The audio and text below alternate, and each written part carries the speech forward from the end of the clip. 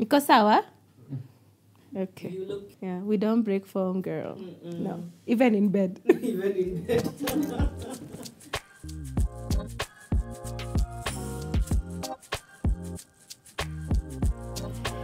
My name is Dr. Karen Muthembwa, also called Dr. K.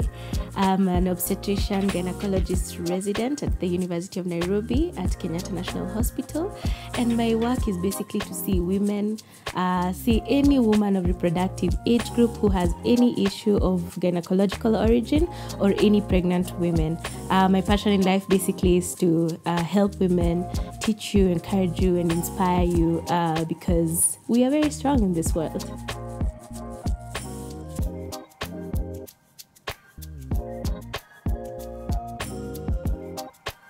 Wow, as in unequal pay is everywhere in the world, not even just in Kenya, but we see it mainly because in the society, especially in Africa, we find that people believe that men are of a certain caliber as compared to women. Even for doctors, pay issue is usually there. So we are very lucky in our country sometimes. Because of the standardization of different things, we are very lucky that our government actually recognizes sometimes our profession. So if you're the same job group, then you're most likely going to be paid the same amount. But if you're in a certain area, maybe in a non-governmental organization, the pay between men and women are very, very different.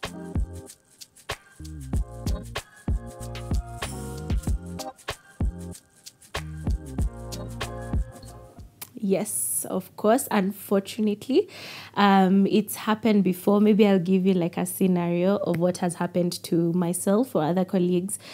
So, for example, I had one patient who had I was in a certain hospital and I had attended to several patients in the ward. And that time I was in the ward, I was doing something called internal medicine.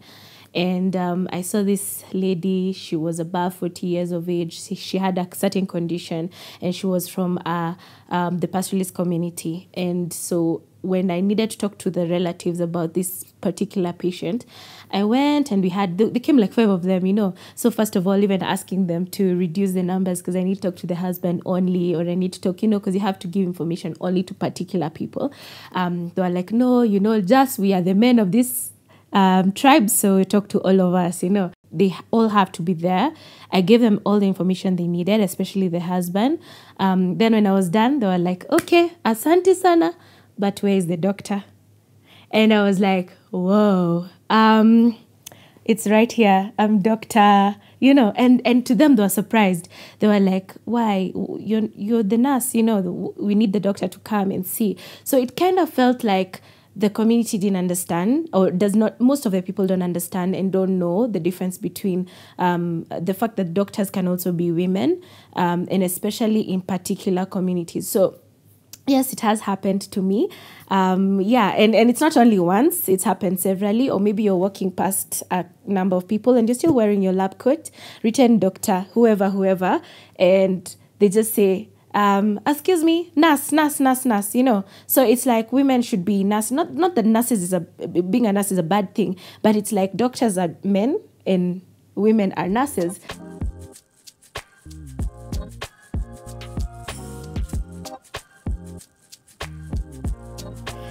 Wow. First of all, getting healthy babies. You know, in my profession, what I'm doing right now, I'm in gynecology, obstetrics and gynecology.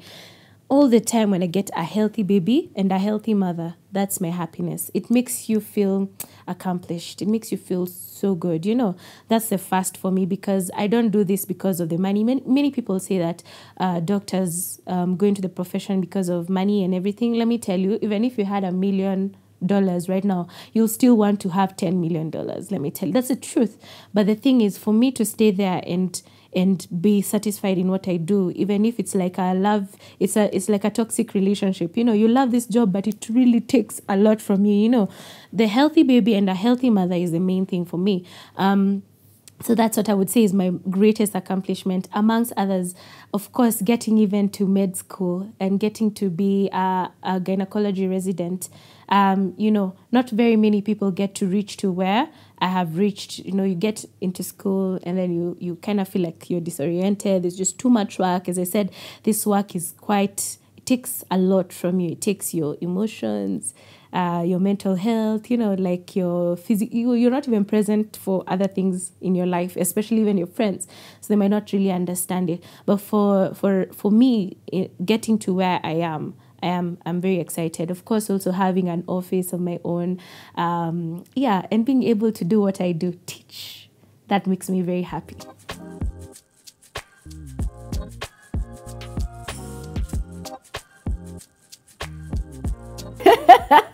I definitely think so. You know why? Because I know we say that men are leaders, and that's true, but women can also be leaders. And once you teach a woman something, she will always tell another woman. And that kind of goes like a cascade of events. So if I teach you a wrong thing right now as a woman, you're probably going to tell the other one something wrong about it, and it's going to go like wildfire. Let me tell you, bad things go like wildfire. But if I teach you something, or I tell you something about something medical and it's true, then it's going to also go the same way. And women tell other women, we talk. So we're very, very good leaders. We kind of pass on information from one to another, and that helps the community in general. I don't want to compare to the men, but I know men don't really talk to each other about things, especially educational things, which I also encourage them to do it, but it would also make them better leaders because they are leaders as well.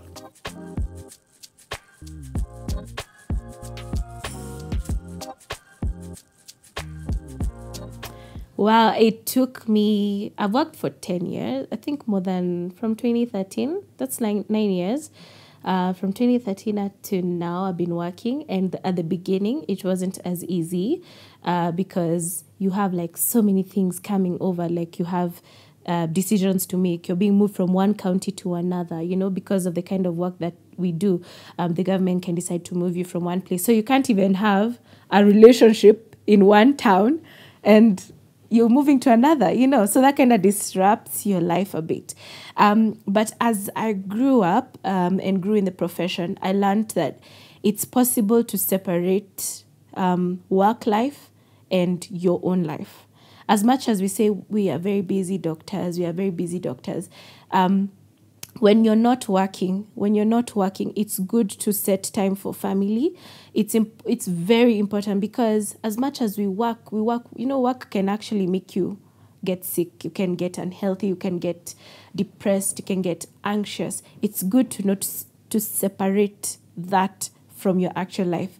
It took me some time to do that because I used to just intermingle everything together. But when I realized that I have the power to say no to what is not within, I have timings for my work and then there's timings for my own wellness. So that's what I had to learn myself. So yes, I do have a work-life balance. I'm still working on it, but I know that it only gets better with time. Yeah.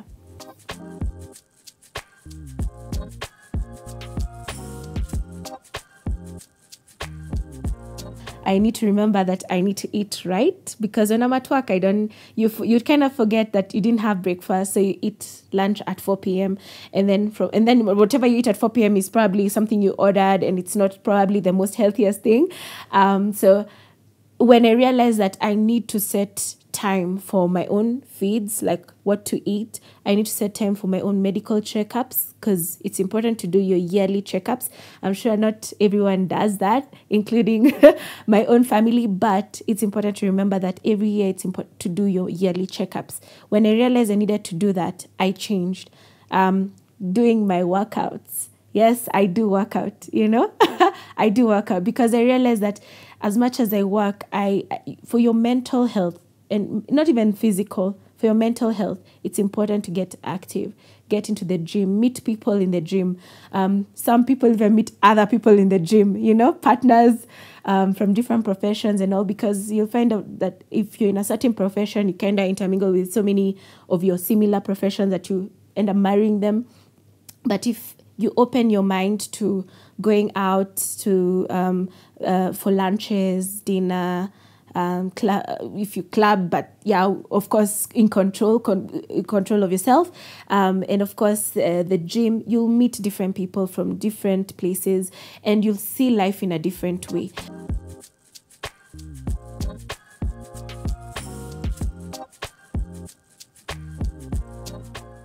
Know your feminine energy. A lot of people have talked about it. I have talked about it in some of my videos on YouTube. We need to know that and understand that we are women. And there's no amount of life that should change us so that we can become masculine. I can still be a leader and still be very feminine. I can still have very good financial control and management and still be very feminine. I don't need to change and be rough, leave it for the boy. This is what they're meant to do. But being feminine kind of changes a lot about you. For example, if you're nice, soft, nurturing, kind, that's God gave us a lot as women to handle, to be helpers, to also allow our femininity to come out, your beauty. You tend to get a lot of advantages. You kind of get, it's not really favors, but you get that energy you build around people. They tend to treat you better. Then you're able to move up in the ladder faster, as compared to being rude, being rough, not being, it's good for people to feel comfortable around you. That's what I feel we women need to learn, to accept ourselves that we are women. It's a good thing to be a woman. It's a good thing to be feminine. It's a good thing to look good. It's a good thing to smell good, because all that will make people address you in a different way. They'll address you with, they will address you with care. They will address you with, they'll want to give you opportunities. And you need to know that you have power within yourself as being a woman, that you will get some things because you conducted yourself in a certain way. Yeah, so being a woman is a very advantageous thing. And it's a beautiful world out here.